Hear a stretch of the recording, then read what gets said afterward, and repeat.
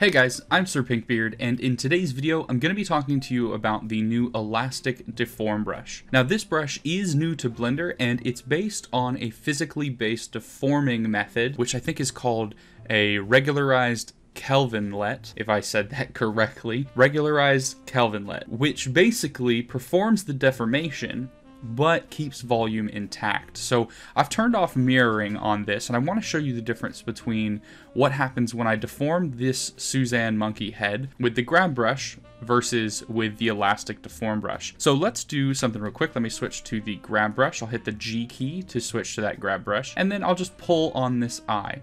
And notice what's happened. You know, the eye has been greatly deformed. This piece is actually thinned out a bit, and the volume really hasn't been kept intact. It's just kind of been pulled and grabbed, and it doesn't really look real. But if we switch over to the Elastic Deform brush, which is over here on our left-hand side, or we could pull it up via the toolbar as well, and switch into the normal grab brush deformation setting up here at the top. We will take a look at all of these, but for now, let's just switch to the grab brush setting and then do the same thing. See what happens? It has deformed the mesh, we can see that, but rather than stretching out the eye, because it wants to keep that volume intact, it has pulled the mesh and the surrounding area to keep the volume essentially the same. Now this can be really neat, especially when you're trying to just like reposition whole sections in general. Maybe we want to make the ear a little bit longer or shorter or whatever. And this will move the mesh like you want it to move, but it won't create this weirdness here like with the grab brush or the snake hook tool. So this is actually a really cool brush that the more I get to know, the more I am really liking it. But let's take a look at the rest of the settings. So this is what the grab brush can do here, and then let's switch over to the biscale grab over here, and notice that it doesn't deform it quite as much. So the biscale grab does apply a little bit more precision to what we are grabbing and pulling. And then we have the triscale grab, which is the default here,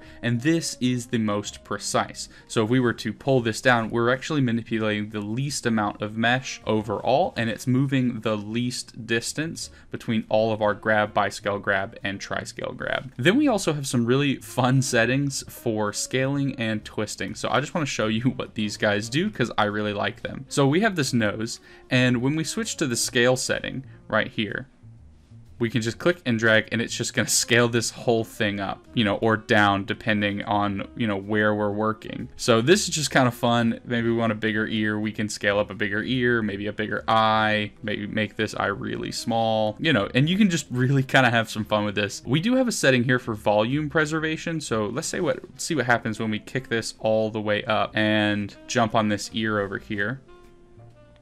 It is doing its best to keep 90% volume preservation, whereas if we were to drop this like all the way down to say 1%,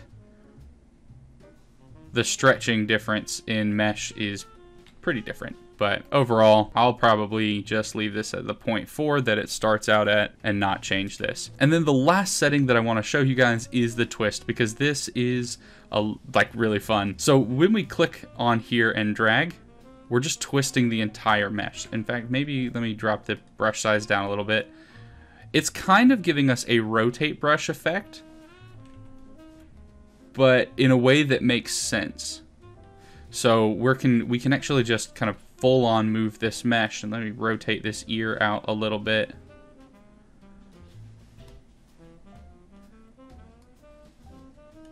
And so there we go. And so we can twist the brush, and it's going to keep the volume, but it's going to do the weird deformation that we like. And this can be really fun, actually, like some tentacle posing. I know if you check out Blender's documentation, they show you how if you have a tentacle, you can actually use this twist setting to pose each individual part of the tentacle, kind of like I just did here. And then, you know, get yourself a weird little bendy shape of an arm without having to do any pose brush. So the Elastic Deform brush is going to be a great tool going forward. It's definitely going to be something I'm adding in to my toolbar, but that's pretty much it. So give this a try, have fun playing around with it, and otherwise the rest of these settings are basically the same as the other brushes. We just have to play around with the deformation. But like I said, it starts at a triscale grab, and for the most part, you can leave it there. All right guys, I'm Sir Pinkbeard. Thanks for watching, and I will see you in the next video.